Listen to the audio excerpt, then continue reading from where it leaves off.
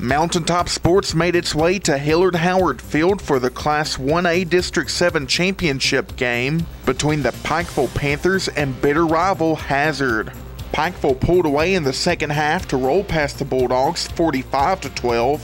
It marked the second win this season over Hazard and pushes the Panthers into the regional championship game against Nicholas County next Friday night on the home turf. Cody Raines and Jackson Hensley each returned a second half punt for a score as the Panthers moved to 11-0. In other Kentucky District Championship games played around the region, Paintsville defeated Raceland in Class 1A action 32-18.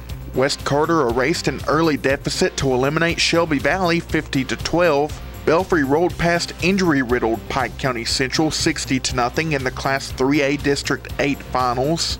And Johnson Central rolled past Harlan County 50-6 in the Class 4A District 8 finals at Eagle Field. In West Virginia opening round games, Mingo Central scored a fourth quarter touchdown to slip past Shady Spring 13-7 in a Class AA matchup at Thomas Field. Bluefield speed was too much for man as the Hillbillies fell 48-16. And Williamstown cruised past Tug Valley 42-0 in a Class Single A matchup. With this area high school football playoff update for Mountaintop Sports, I'm Cody Davis. Have a great weekend, sports fans.